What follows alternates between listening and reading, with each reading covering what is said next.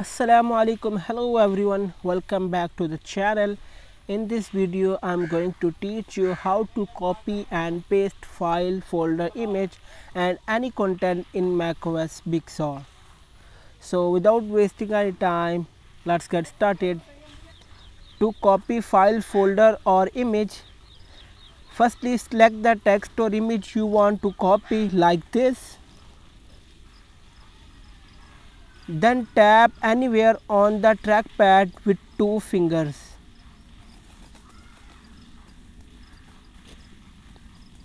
Now click on copy. Next, position the printer where you want to paste your file. Then tap any area on your trackpad with 2 fingers. This will bring up a menu for your posting option. Next, click on paste. That's it.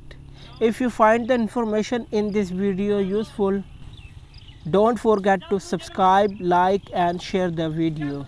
Thanks for watching the video.